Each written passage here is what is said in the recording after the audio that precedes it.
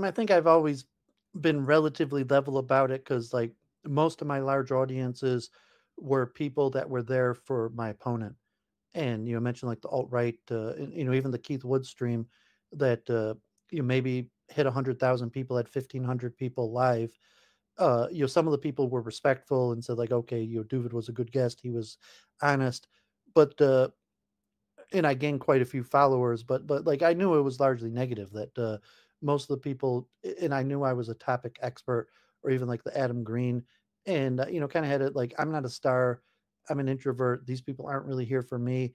At best, they're here to hear my research. So just stay on topic, stay on point, and then occasionally maybe like Stephen James or my own channel where I'll just ramble about my own thoughts. And then like I know because like I do I mean the few times I gained my just good technique when we were streaming, I did a post stream. That's how I got 1,000 subs.